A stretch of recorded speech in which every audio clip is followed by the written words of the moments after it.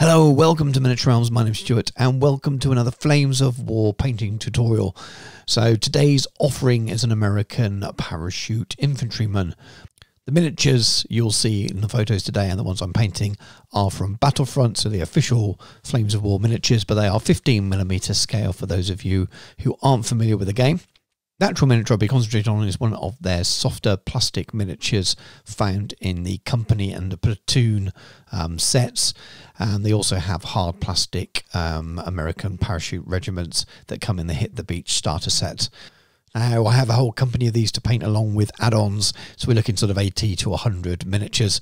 So I'm looking for a solution that's relatively quick and easy to reproduce.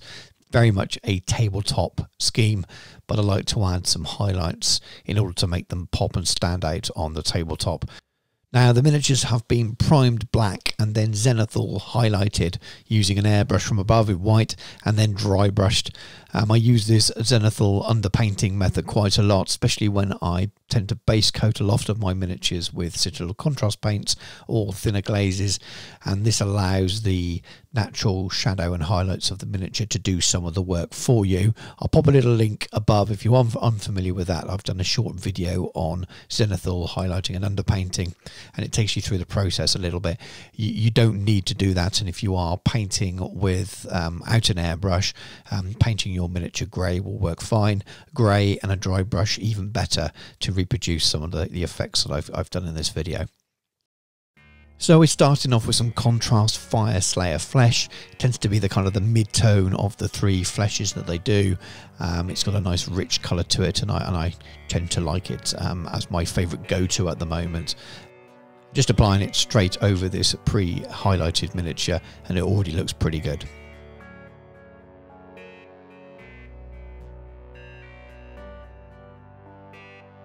Next up, I wanted to base the miniature in something that would save a lot of time, and I found a solution with Contrast Garak Sewer. And I'm basically covering the whole of the miniature now apart from the helmet. So all of the uniform, all of the webbing, the boots as well, and it gives a nice brown base layer which forms a really nice basis for highlighting all the different points later, as you'll see as the video progresses.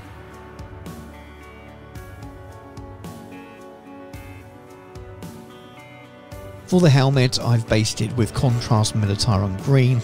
Again, this soaks into the detail quite well, the net and the scrim, which we'll come back to later and add a little bit more detail.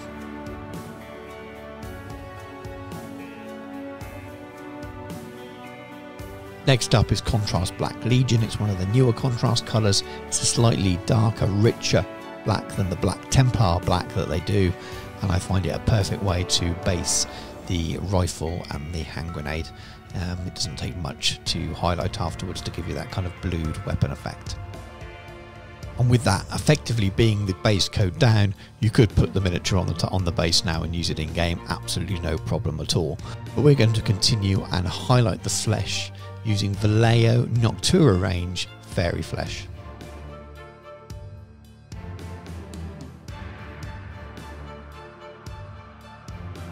Now, returning to Contrast Fire Slayer flesh, I'm just going to add a little bit back where the highlights are a little bit bright, so underneath the nose, cheekbones, and on the backs of the hands and things like that. This will be needed on some miniatures more than others, and very much to the eye, so add it as and where is needed.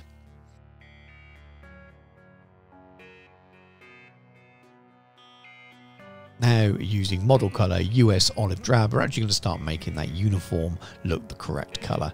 So leaving the brown in the recesses as the shadow, I'm going along and highlighting fairly large areas and picking out the green and turning the uniform into something that's a bit more recognisable.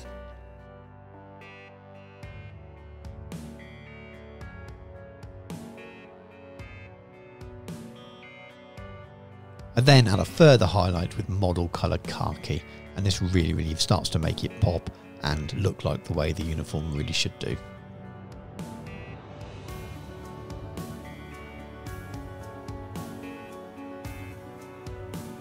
And then using model colour US Field Drab, I pick out all the webbing, the packs, the bags and belts and straps and all those little extras.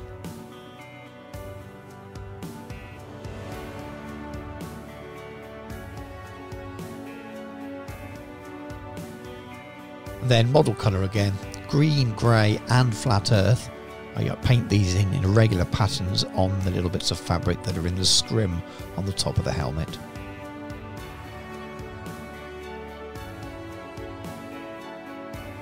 I like to thin that down and just put a thin layer of Nuln oil on top of the helmet, just letting it sink in between the gaps of where the netting would be on the scrim. You don't want it to pull too much, so make sure there's not too much on the brush. Now the faintest of dry brushes are needed now on the black metal areas, so the grenade and the gun. I want them to look blued and not metallic, so I'm being very, very delicate, and I've picked a very dull gunmetal colour, and this is scale colour, scale 75 black metal, but you could use any dark gunmetal colour.